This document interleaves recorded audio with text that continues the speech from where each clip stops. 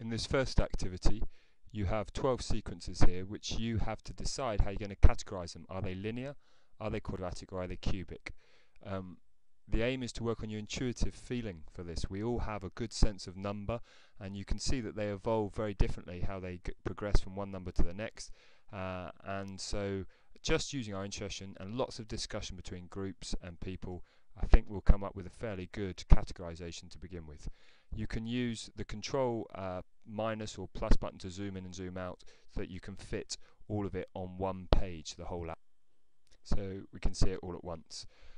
Once you've categorized that using your intuition, I think the best way is to have, I've got the activity open twice, the same page, once in Chrome and once in Firefox. In this case, any two will do.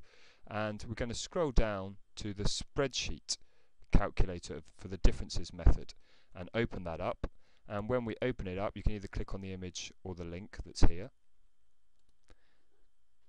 There's the spreadsheet. The only things you can edit are in yellow. You can only edit the yellow boxes. All the rest is protected, and if you try and edit it, you'll get a message.